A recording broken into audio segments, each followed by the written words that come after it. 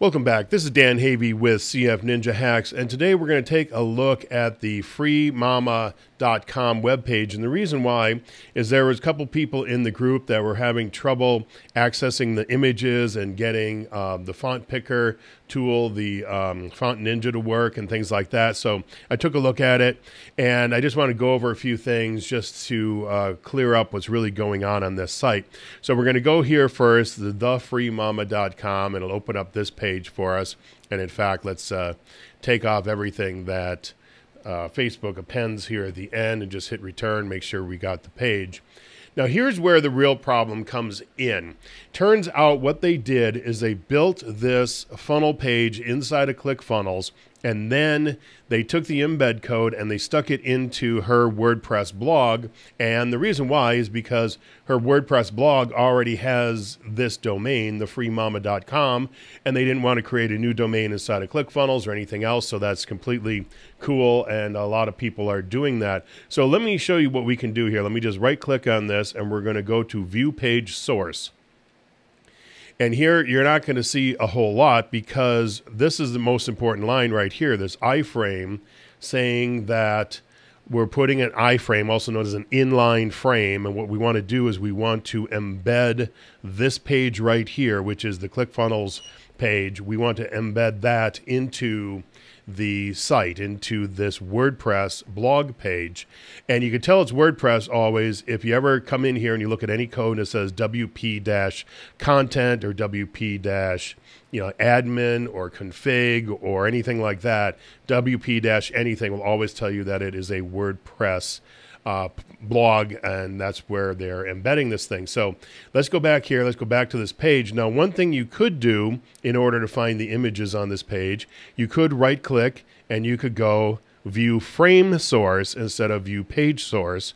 But most of the time you're going to kind of miss that. And so that will bring you here, and this will give you the actual code for that page. And here it is. You can see that it's ClickFunnels right up here. And so here is the HTML code for that page. Or you could come back to the original view source we had, and you could click right here, and that also will then show us all the HTML code for that page. And you see up here at the top, this is clearly their ClickFunnels account with the free mama as the subdomain for their ClickFunnels account. So you could come into the page right here and search through the code, and you can find your icons. I write down here, link rel equals icon, and you can go through the whole thing and try to find all of those images throughout the page. But then let me show you the way I like to do this. Well, in fact, before we do that, let me show you how they set this up inside of ClickFunnels, as long as we're talking about how they did the iframe and all that. So let's go into ClickFunnels itself. You can pull up any old page, it doesn't matter.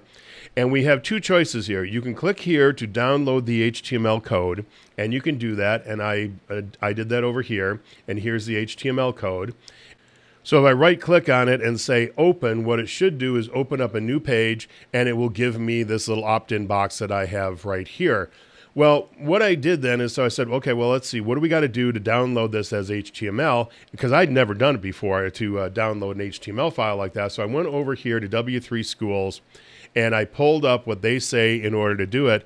And I looked at it here. So we got our HTML file right here. So that would represent what our page would look like. And then we have this bit of HTML code you would put in. And then you had all this JavaScript that you have to put in. And then down here at the very bottom, you have where you call this. Here's a function up here. So down here in the script, you call this function. And I was like, man, it seems like an awful lot of work. So we're going to go with the plan that they used when they built this site. And it's just simply right here. We just say embed code.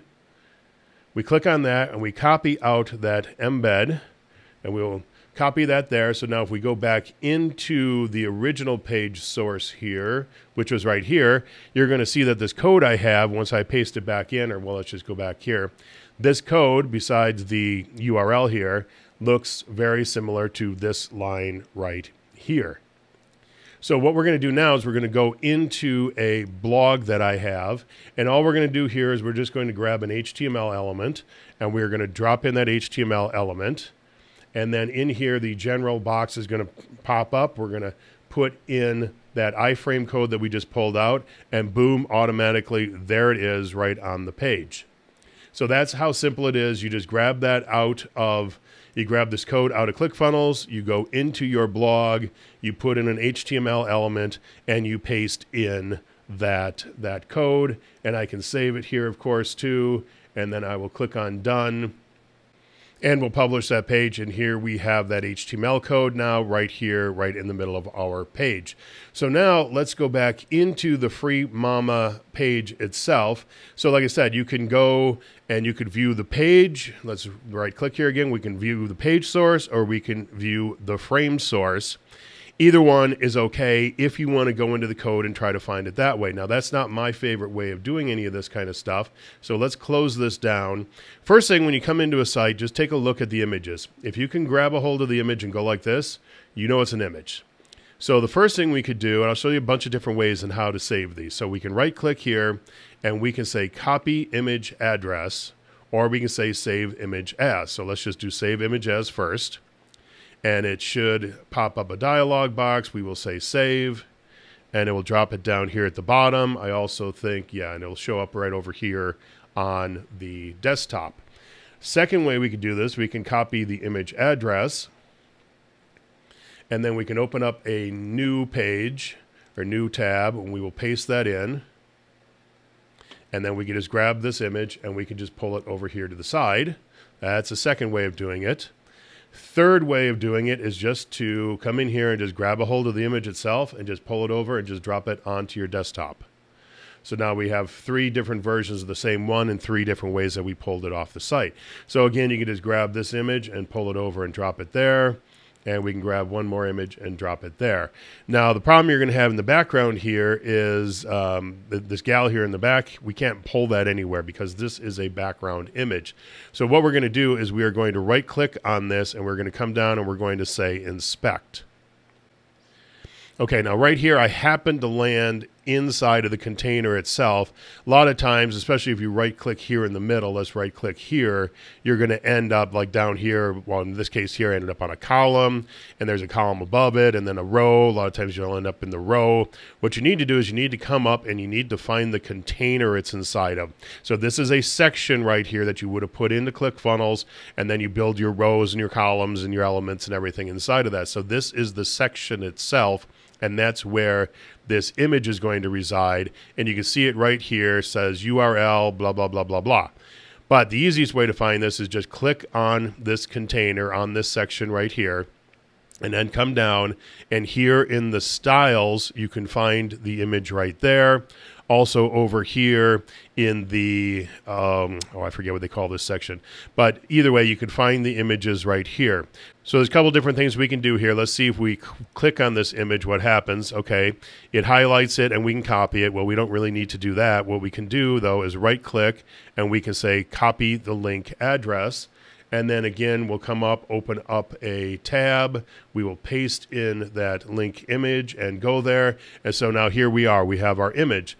So now we can take this image and we can pull it over and we can drop it over here on the side.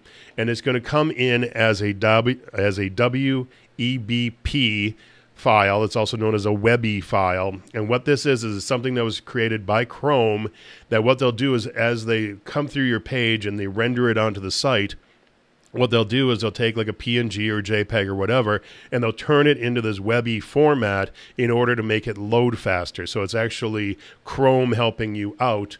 So if you're not on Chrome, you're not going to see this ever. So if you're on Safari or IE or something else, you won't ever run into this problem. But we're going to show you how to fix that in a minute, because you can't upload this file type into ClickFunnels. But while we were still in here, I just wanted to show everybody something.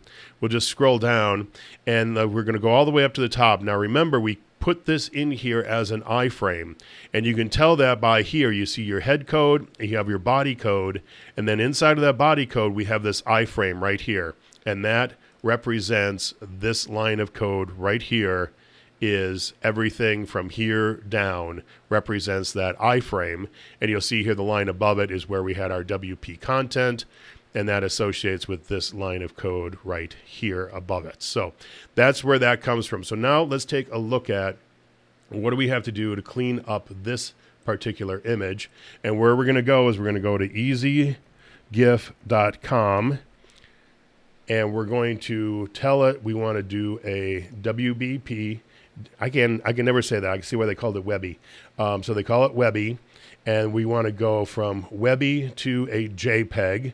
We don't want a PNG because it's not transparent background, so you don't need it to be a PNG, and JPEG files are smaller than PNG files, so it'll load faster. Now, there's one or two ways we can put this in here. We can, I already have that, that link copied, so I can just paste in that link, and we could put that right there because we had copied it out of the code over here. We had copied that out, so we can just dump that in there, or we can grab a hold and we can pull it over and we can say choose file, and I'm going to click on upload, and we'll see if it blows up because I have it in there twice. And no, it didn't. It did it just fine. So once it loads up the image, we come over here, we say we want to convert this to a JPEG file. And it always takes a little bit to load up, of course, and then once it is done, what you do is you just grab a hold of the image and you pull it off to the side again. There's no download button or anything like that. You just grab it and drop it over here onto your desktop. So that's it. That's how you can get all these images off half a dozen different ways. And the reason why all this began was because there was a debate over whether or not you could just right-click, get in here, grab the images because it was inside of an iFrame. And how it works, as you can see right here on the page, whenever you do an iFrame, you still have to take all that code that's at ClickFunnels. All that HTML code has to still be put on here because the computer, your browser, needs all of that information to be able to draw the page. It needs the HTML, it needs the CSS, it needs the JavaScript, it needs all of that right here inside of the browser in order to make your page look right. So whether you go to the iFrame itself or if you stay on this page, you can right-click, come in, do your inspecting, find all the images that you need right here in the code, and it makes it really short, sweet, and simple. Or, like I just showed you, just drag them off to the side. But the ones that you can't drag, again, right-click, find it in the code, copy-paste, and you're done. So if you got any questions, feel free to reach out. Have a great day.